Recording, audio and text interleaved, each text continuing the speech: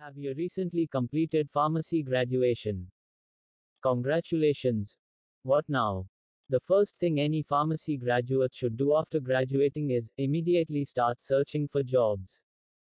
It is important to act quickly, because the next 6 months after graduation are crucial in your job search journey. You should aim to find job within the next 6 months of graduating. And believe me, if you follow the steps I will show you in this video, you will be able to find a job easily during this crucial period. Before moving ahead, just a quick disclaimer.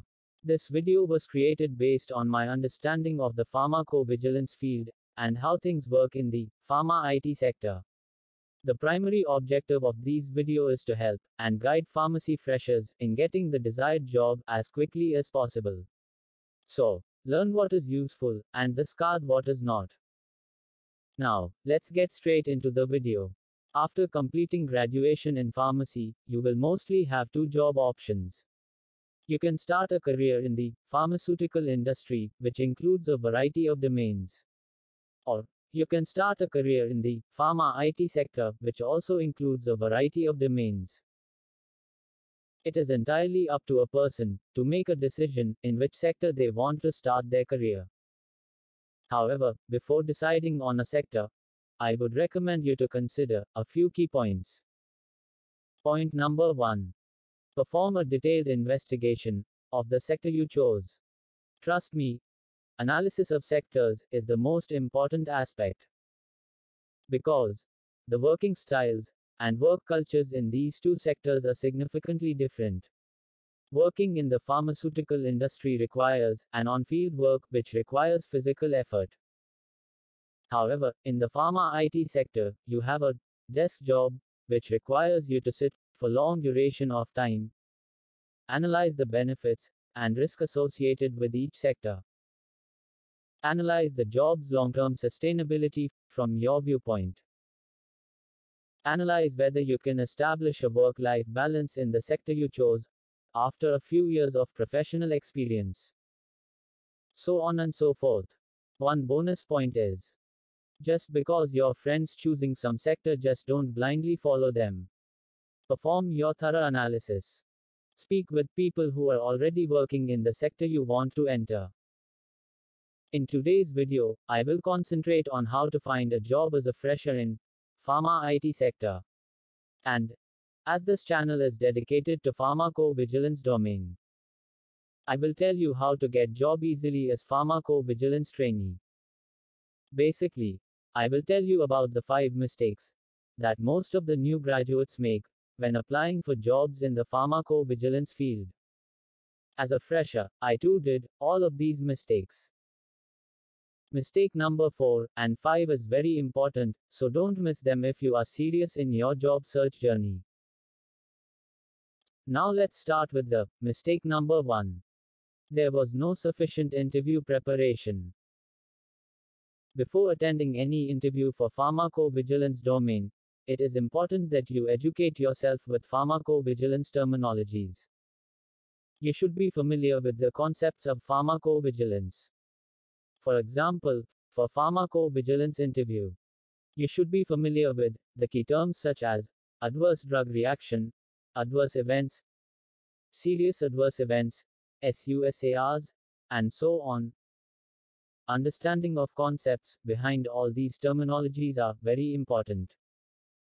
Because interviewer can ask you the difference between the any of above terms. So, once you understood and grasped the concepts, you will have no trouble answering all of the tricky questions asked in the interviews around these topics. I have already created videos covering frequently asked topics in pharmacovigilance interviews. Those videos can be seen by pressing the I button above.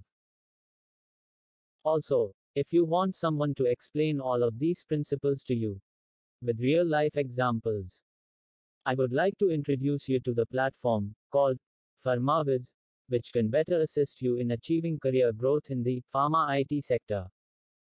Please visit the link in the description to land on this page. And also please note it's a paid service, but I guarantee you all, it's better and less expensive than any other similar platform available in the market nowadays. Another thing to note is that this video is not sponsored by Pharmaviz. If you have enjoyed the video so far, please show your support by giving this video a like, so this video can reach the largest possible audience. Also, do not forget to subscribe the channel if you haven't already. Now, let's move to mistake number 2. There is no preparation for the most frequently asked question, which is, tell me about yourself. This is a common question that every interviewer keeps asking to a freshers, irrespective of the domain. The purpose of asking this question is to understand your level of confidence. Are you tense or shivering while you speak? The interviewer will notice all of these behavioral indicators. On YouTube, you can find a variety of videos on how to respond to the question, tell me about yourself. So, be prepared on these points as well. Mistake number 3. Not confident enough. As we discussed in the previous point, confidence is essential when interacting with the interviewer. Look at the interviewer while answering the questions. And be confident. Now the fourth key mistake is, there is a lack of English proficiency. Because majority of the peoples in pharmacy field are not from the English background.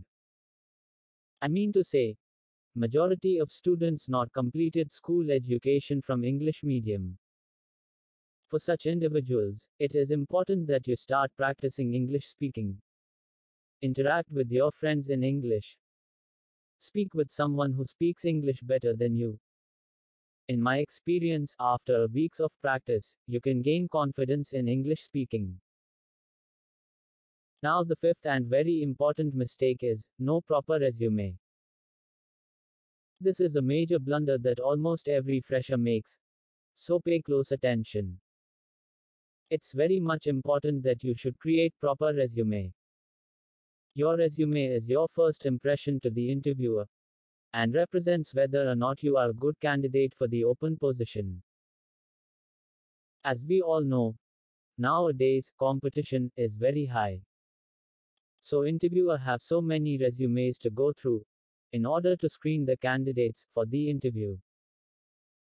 Because, if any company have 100 vacancies for freshers, they already have 1000 plus resumes with them. So obviously, they need to screen the resumes to cut short the candidate up to 200 or 300. And, while screening the resumes, they probably give only few seconds, like 20 to 30 seconds, to your resume. In this case, it's very important to include the key points relevant to the domain you are applying for in your resume. You just have 20 to 30 seconds to convince the interviewer that you are worthy of an interview call. So that's it for today. And best of luck with your job search. Please leave a comment below if you want me to create a video on how to create a good resume. If you want to start a career in pharmacovigilance, the left playlist, which will appear at any time now on the screen, is very useful. And, if you want to know what all fields you can apply for after graduating from pharmacy, the video on right side is very helpful.